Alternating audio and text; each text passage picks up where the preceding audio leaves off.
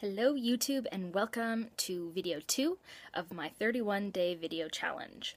So last night I just finished reading the first chapter of Scott Feshuck's The Future and Why We Should Avoid It. It is a fantastic book, it's making me laugh, it's absolutely great. Basically it's about all of this technology and do we really need it? Do we need the iPhone 17.29? Do we need technology or dishwashers that talk to one another? It's kind of about the excessiveness of technology. And I absolutely love it because I firmly believe that the world will end in a big Isaac Asimov robotic thriller. You know, technology will come to life and destroy us all. Or it'll all stop working and no one will know how to live. Which is weird, because I am part of an industry that is basically resting its entire hopes and dreams on technology. You know, journalism, they say print is dead.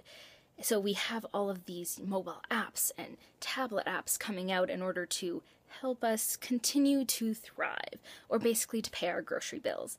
And it's kind of redundant. I don't really get it. You know, we have a newspaper, or a broadcast television program. And then we have a website, which is normal. You know, everyone has a website now.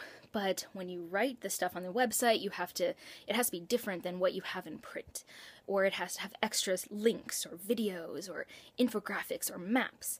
And then on top of that, you have a mobile app, which can, you know, be opened on an iPhone or a smartphone, and that content is semi-different from the content on the website and on the print version of the newspaper or on TV. And now they're coming out with a new tablet. You know, La Presse is doing all this stuff, and I don't really know that much about what makes the tablet so great, but apparently I've been told by very reliable sources that it is the future of journalism. Journalism will basically be all about the tablet. I don't really understand how this is going to work. So do they pay for the tablet? Is it subscription based? Am I not going to get paid for my work ever? Who knows? But it's getting kind of crazy. How many times can you write the same story for different platforms?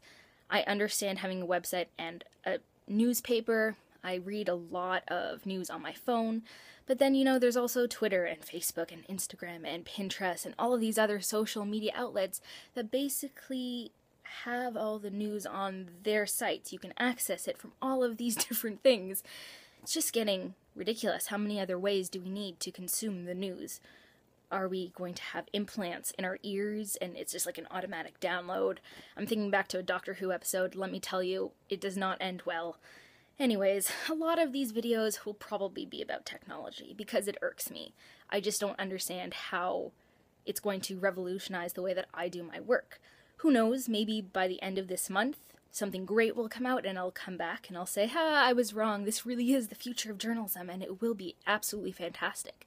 And I've seen some of the tablet platforms, and they are really cool. They're very smooth, you know, you can swipe things, you can click, there's interactive aspects, and it's really great, it's cool.